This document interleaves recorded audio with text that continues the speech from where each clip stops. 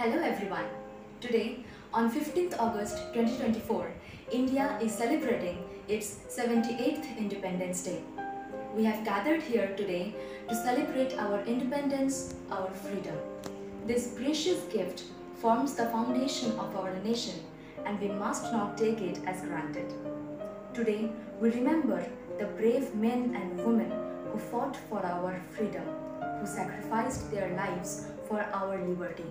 Their courage, their determination and selflessness inspire us to this day. Freedom fighters like Mahatma Gandhi, Netaji Subhash Chandra Bose, Bhagat Singh showed us the way. They fought against injustice, against oppression and for human dignity. They showed us the way to be proud of what we are and also to stand tall as a nation. Their struggle was not only for political freedom but also for social and economic equality. They envisioned a nation where every citizen has access to education, healthcare and opportunities to thrive. Today, we cherish the fruits of their labor and sacrifice. Today, we can speak our minds, we can pursue our dreams, and we can live our lives with dignity.